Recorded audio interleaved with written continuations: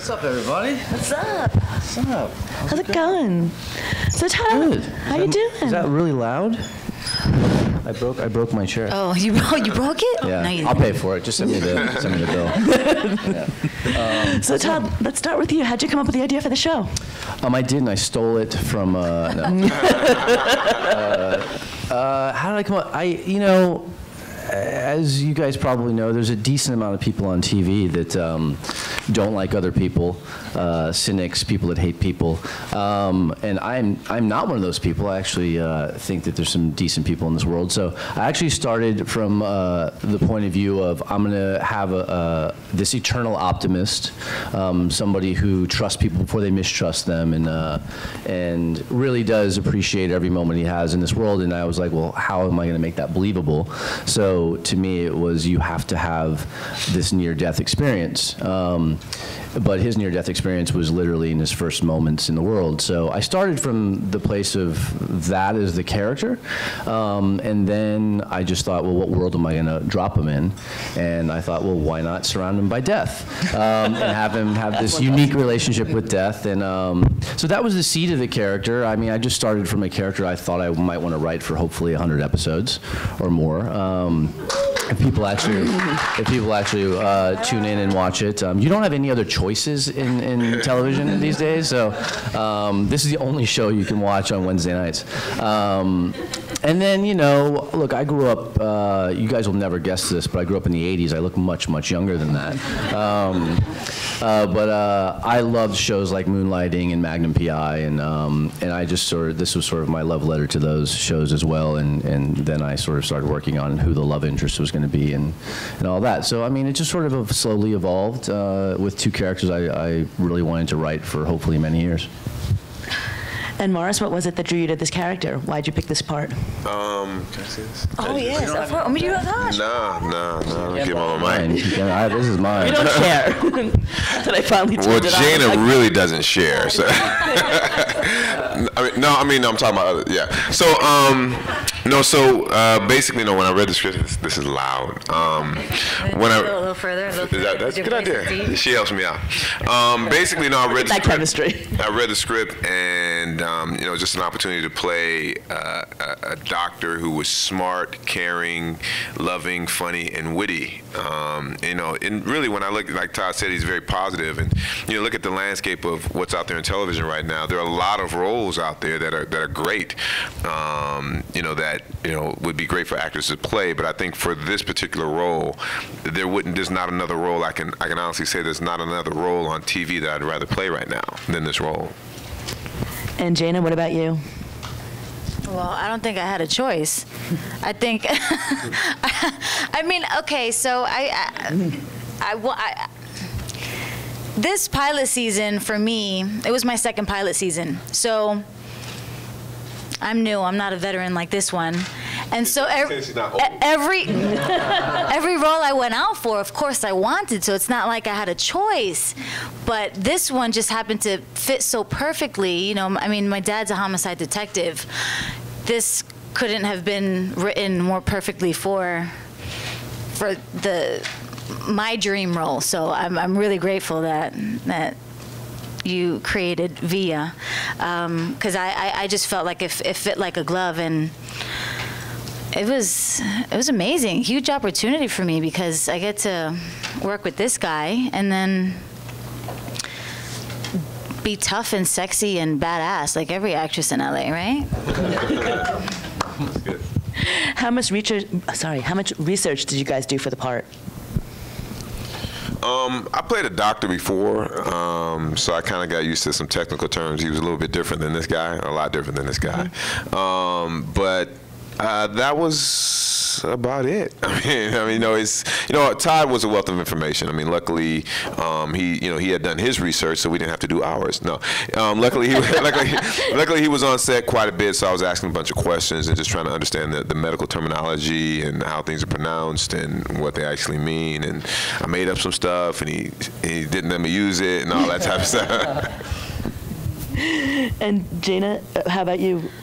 Well, I called my dad for a lot of things. I was like, Dad, what does this mean?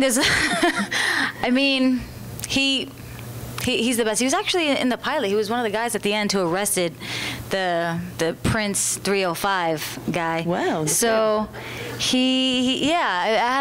channeled a lot of my dad. And that was the only research I did. Yeah, Jaina would walk on the set and say, yeah, I don't think a detective would say this. I'm like, well, that's true, that's true. Why would you say that? And she's like, because my dad did it for 25 years. I'm like, all right. and then I met her dad, and I was like, you're super intimidating, and whatever you say, I will basically do. Right. He's kind of a badass, your dad. So. Thanks. I keep him on my good side. And Todd, what about you? Did you do a lot of research for this? I did. I mean, look, there's this thing that has come out recently called Google, and what you do is I've heard of it. type in these crazy things like, how does hair get darker on a table after you're already dead? And things come up, and you're like, oh, that's not actually accurate or helpful. So I actually had this. It's like a firm that you email questions to, and they then take your questions and then call doctors or pathologists, and then they either call you back or they send you these long emails about how the medicine will actually work. So I used that as I was writing the pilot, and actually while we were shooting. And they also would take any medical terms and do an audio file for how you pronounce each of these crazy things like tympanosclerosis and weird stuff that Morris was like, yo. What is petechiae, which was botulinum. So yeah, I mean, I had like this resource that I could lean on because it turns out I am not a doctor. Yeah, it's crazy, right?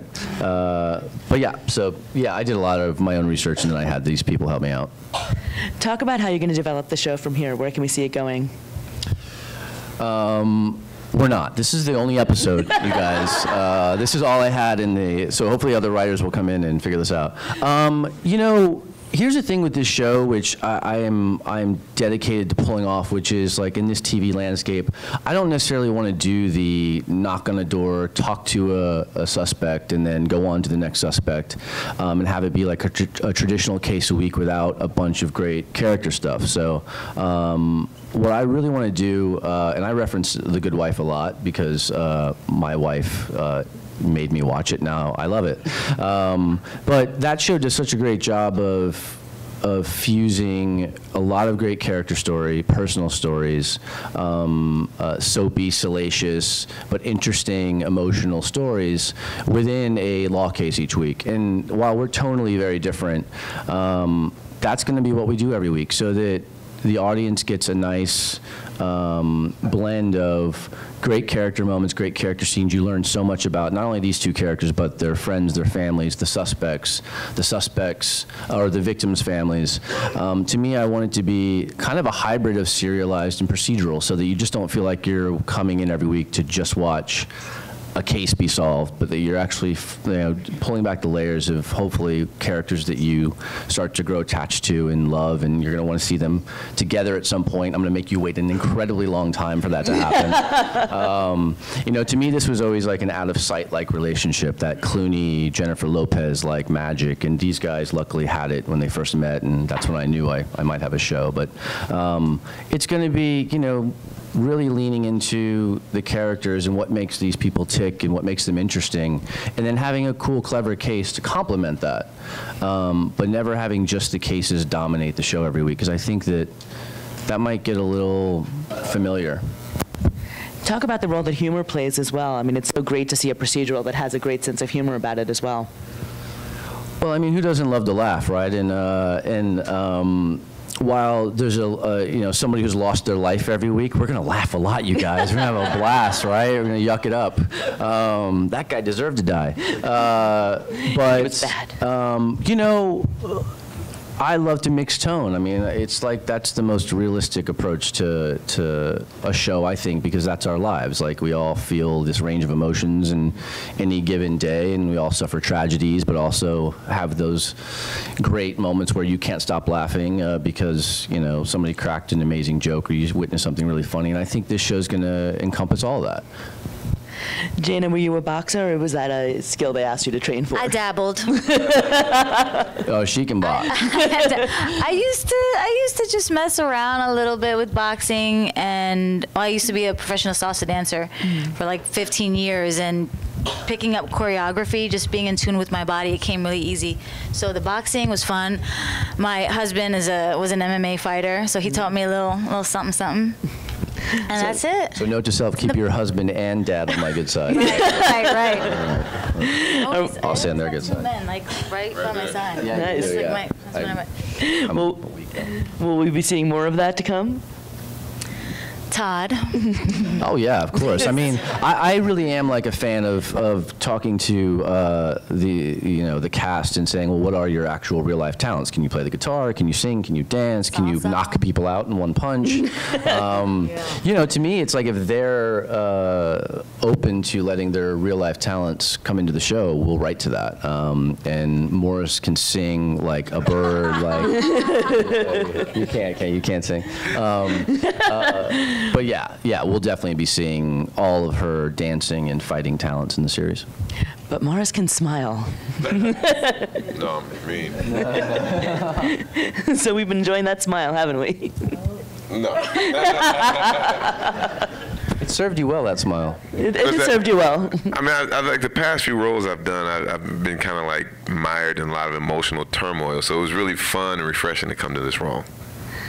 And talk about your wardrobe as well, because the clothes definitely do make the man of this character. It does. I looked in Todd's closet and grabbed out a few things.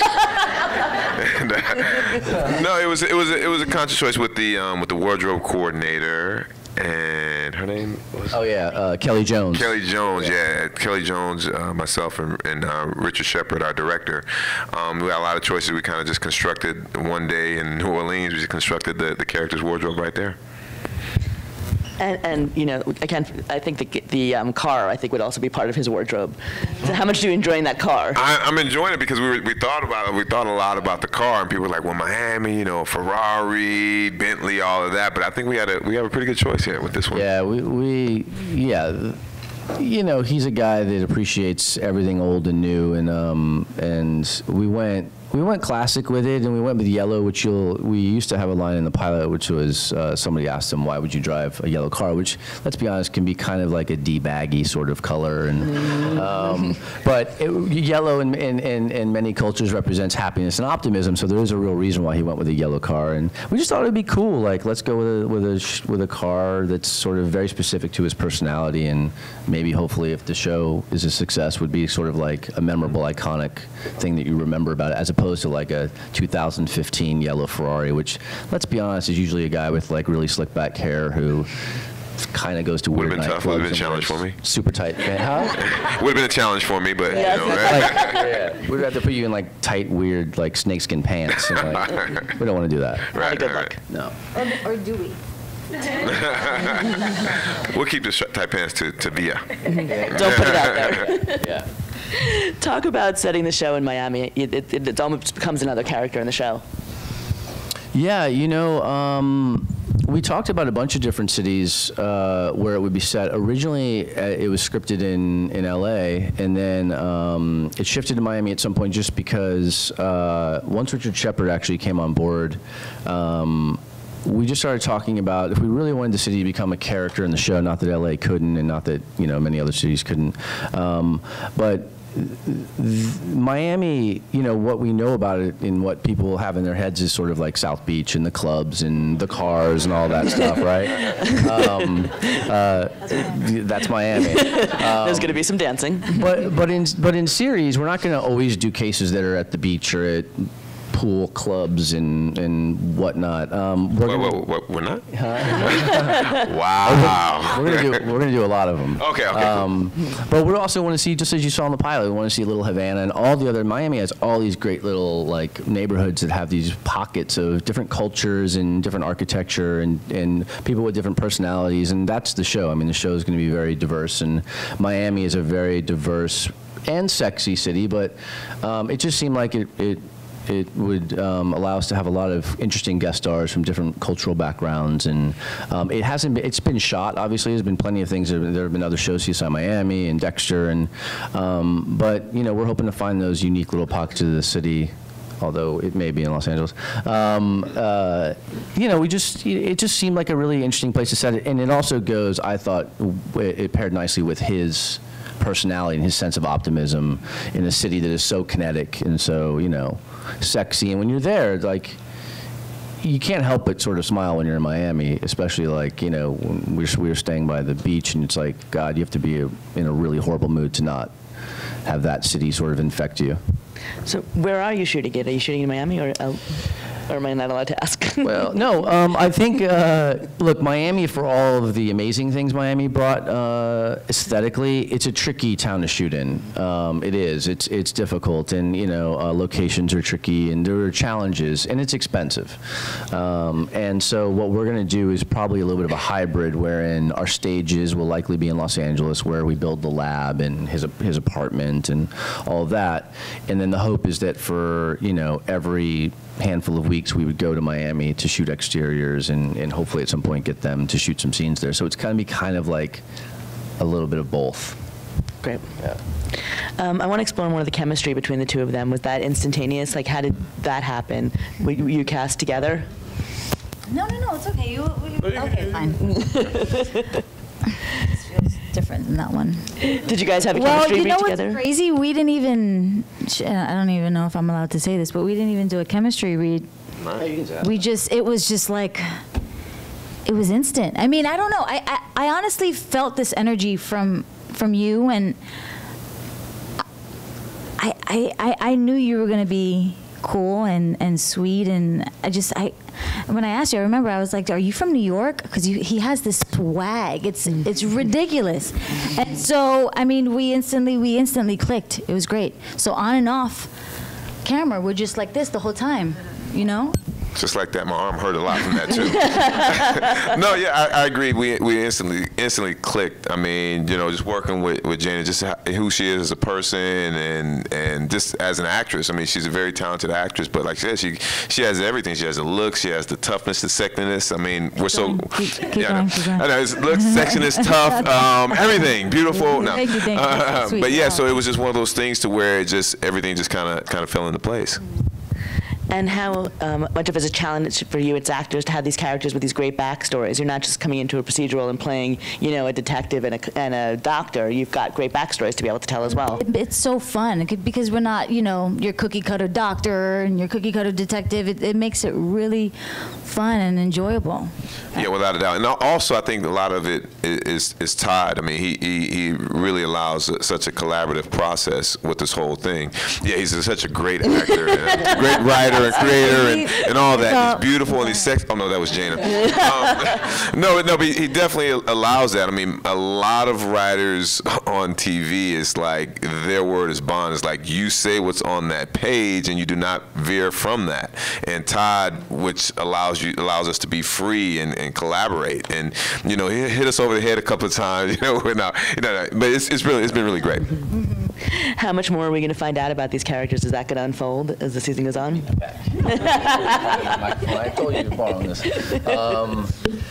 Yeah, I mean, that's what, the beauty of putting together a writing staff once you get picked up to series is I have these 8 other great minds in the room, and yeah, I mean, the challenge is for, unlike a movie where you have these 2 hours where you can unpack everything you want in 2 hours, like we have hopefully many, many hours to sort of get to know about all the amazing qualities they have, but all the things that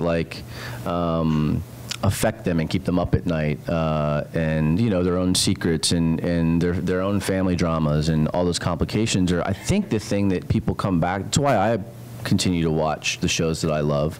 I mean, while yes, I enjoy a case being wrapped up in the end and catching a bad guy, ultimately, if we don't peel back the layers of these characters in a really interesting way, and the audience isn't attached to them and interested in that, I don't think that we have a great chance of surviving. So my staff, we're starting with what excites us about these characters first, not cases. We're going to come up with cases. And hopefully the way we take you through a case that maybe you've seen a version of in Bones or Castle or one of the other shows, it will be a little bit different because it's these characters taking you through it. And we're going to have that. But to me, the show will live and die by your attachment to all the characters and having, I would love for the audience to have different favorites. You know, I didn't get to spend a tremendous amount of time with Pippi and TMI in the lab just because it's a product of a pilot. You only have 42 minutes, but we will. We're going to flesh out all these characters, and we're going to meet Rosewood's mom and dad and Via's mom and the complications of her relationship with her dad. It's going to be, you know, that's the stuff that is really exciting. That's great. And I should also mention, too, you got a pretty good time slot. You want to talk about that? Yeah, I don't know if you guys have heard about this show called Empire, but it's on TV, and it does okay. So we're on before that, which some people are like, oh, don't you want to come on after that? And the answer is no, you do not, because then you have to hold that whole audience. We're hoping to find our own audience coming on just before them. But yeah, I mean, it was, while we're very different shows tonally, and obviously we're a procedural, they're heavily serialized. You know, as you could tell from the pilot, like, music is going to be a big part of our show. We're not going to be performing it because Morris can't sing, apparently. Dang it. God, Morris. So work on that voice. And you can only dance. I'm kidding. They're very talented people. But yeah, it's going to be... It's an amazing time slot. I mean, it was a very choice spot, and it's up to us to make the most of it. And our show's going to have its own identity, but I think that hopefully people enjoy our show in its own way, and then Empires has its own vibe and flavor, and hopefully it's a night of just great fun. So you're already planning the crossover then? You know, you joke, but I mean, look, in Success, I wouldn't be surprised if one of their characters crossed into our world or one of theirs crossed into ours. So yeah. I want to open up to you guys if any of you have any questions. Wait, really quick. Okay. Oh, sorry. Before you. Okay, go ahead. Yeah, no. Hi. Hi. Sorry. I have a question for Yeah. Jaina. It's refreshing to see a procedural show that has such a playful feel to it. There were many funny moments, but I'd like to know about off camera. What was the funniest moment on set? Oh my God. The guy, Kamal, he plays Juju, the guy in the hot tub. He had us dying. Oh my gosh. So he's there in the hot tub, you know, man spread with the girls right there. And then, okay, so Morris and I are walking to our marks. But before that, you know, music is on, the extras are dancing, and he's there like that. With his tongue sticking out. Oh my goodness, we couldn't hold it. We also couldn't use that. We could not use that in the cut. It was too much. His tongue was like sticking out, and he was, oh my gosh, it was. It's great. That was funny. Yeah, and he'll be back. He'll be back. He's gonna be like our Huggy Bear. The return of Juju. Sorry, go ahead in the first row. Morris, most of your careers in movies, you've done some TV before. What are the challenges of shooting a TV drama, and how are they different than film? Just the pace. The pacing is a lot quicker in TV, but a lot of times I like that because, you know, you'll do a film, you'll sit in your trailer for like 3 hours and not shoot a scene. When you look at that schedule on a TV show, you get there and you are working, and I actually like that better actually when I know my lines. Go ahead. I saw Anthony Michael Hall, and it just said guest starring. Will he be recurring in the show? We're actively working on locking him down. He's fantastic. I did 5 or 6 episodes of Psych, which is a show I did before this with him. And yeah, the answer is I'm very optimistic that he will be part of our show, and he's great, and his energy with Morris was great, and my hope in series is that he actually ends up having this sort of big brother protection over Via because he has so much respect for her as one of his detectives, and that will create a nice little triangle of conflict between the 3 of them as they bond. So the short answer is, God, I hope so, because I love him, and he's still got incredible comic timing, and he's a pretty damn good dramatic actor too. So yeah, we're trying to get him to come back and play with us for a lot of the episodes. Go ahead. So, Beaumont, Rosewood, is it your first street, first dog? Like, Yes, where did this name come from? Sorry, I meant to ask that. Excellent question. Good question. You know, I don't remember exactly how I came up with the name. There was the show I was working on just prior, while I was writing this actually, I used to drive down Rosewood Street in LA, which is a street in Hollywood, all the time. And I just thought, well, it has like a nice ring to it. It has like, it rolls off the tongue. There's a lot of nicknames that can be born from it. I think that's where I got that part. Beaumont just sounded kind of like, it sounded retro but cool. And I just thought you would never forget it. But it wasn't so weird that I was like, I didn't feel like I was trying so hard to give him like a weird first name. And he's a junior, so it's also like there's a family history to it as well. But I don't know, it just seemed kind of cool. no, it is. I was asking. It's a town. And it's down in Texas where I'm from, by the way. Yeah, San Antonio, yeah. Speaking of names really quick, we should have we're these people having help a little us. trouble figuring out my first name. I'm Detective Blank Villa, so if you want to fill in the blank and I know you spent so much time on one name. But What here's the happened to the other? problem. We tried about 30 names and none of them cleared legally because it's a whole thing. But if somebody has that name in Miami, then you can't use it. And so it has to be something kind of So if weird you because there's so wanna many Villas in suggest Miami. anything, So if anybody has any great ideas, yeah. Deborah? I'll take Deborah's and in then it. Marisa Villa. Marisa, that's terrible. Villa, I like that. Maurice- Yeah, Marisa. Marisa? Marisa Villa. Yeah, Marisa. That's how you say it, Marisa? Marisa, yeah. Marisa. Yeah, Marisa. I don't think they should be laughing when we come up with your first name. See, that's why. Yeah, that's not how. I would love it if we came up with the name here. That'd be amazing. I'm all up for it because if I have to think about your first name for 5 more minutes, I'm gonna like. I know, you see, that's why. If you guys could, Yeah. What if we never hear your first name? What if you never hear it? we need it though. No, I think that should be a thing, like Kramer. Like Kramer, yeah. Like we just never know her name. Lorelai. Well, that's nice.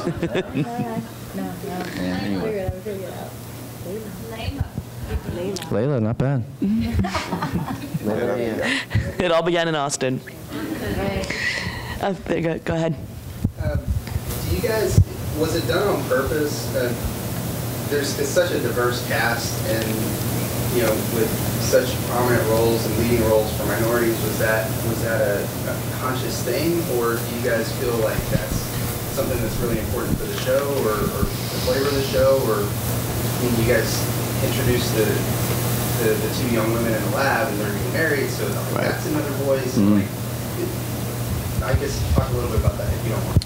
Yeah, I mean, even the pilots that I wrote prior to this, the last 2 years that did not go to series because I failed, also had Just very led to this success. Yeah, that's right. I spin. They also had very diverse characters. And to me, I've said this in all the other interviews I've had, like they always say, write what you know, right? Yes, I know how it is to grow up in a white household in San Antonio, Texas. But in series, when you're hoping to do 7, 8, 9 seasons of television, to me, the different cultural backgrounds of your characters, the different political views, their different sexual orientation, it all creates interesting conversations and story.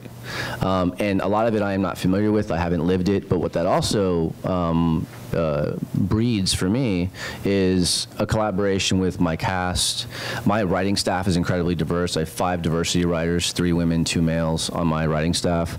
And again, I think it helps the collaborative environment and the stories you generate when you have people that aren't all alike. And to me, that was interesting. It's challenging. So I'm not really writing what I know. I'm writing what's challenging me. And that's tricky. You know, you have to hire the right people and have great people to collaborate with. So to me, it was just more interesting. You know, I spent a lot of years in New York, and it was just a pretty refreshing city to be in. And in Miami, the same thing. So I just wanted to sort of, well, I always said if I had my own show, I didn't want it to be a bunch of people that looked and sounded like me and grew up like me. So in the beginning, how did you sell your show to Fox? Like, how did you differentiate yourself among the other crime shows that are out today? I mean, I never start, and I've sold procedurals before, but I never start with saying, here's what's going to make the case so amazing every week in this show. I start by saying, here's why you're going to watch Rosewood every week and why I think an audience will love to watch him every week, why I desperately want to write this character for hopefully multiple seasons. I always start with what makes them tick. I always say addictions, afflictions, and fears. It's like we all have something in each of those categories, and that's what sort of defines us and makes us tick. And I usually start with what they're addicted to for Rosewood life. What is he scared of? Not necessarily death, but dying well before his time and not being able to soak up all the different things that the world and the people that you meet bring. So, you know, in afflictions, he has many. There's many things that pain him that you'll see in series and haunt him. And the same thing for Via. So I usually start with what makes them interesting human beings and why they're going to really pop on the page first and why they're going to pop on the screen. Okay. Who's going to close it out? Other than that? This one's for Jaina. What was your favorite scene? My favorite scene? Knocking out the guy at the very last, and the bottom of the boat. It was the last scene of the entire pilot, and I remember I had to swing with my left. So it was a little hard because we, you know, with the angle, and I'm not a lefty, and so, but it was fun, and we did it like maybe 4 times. Yeah. And that was it. 6 o'clock in the morning. At 6 o'clock in the morning. Yeah. From being up at 5:30 or starting at 5:30 the day before. Yeah. So she likes to just punch people in the face. I like to knock guys out. None of not the emotional scenes, none of the stuff with more. She like punching a random guy out at 6 o'clock. It was so, yeah. Note to self. Well, thank you all so much for coming. We hope you'll tune in the fall. Thank you. Thank you to the cast and crew. Awesome. Thanks, everyone. Thanks for coming.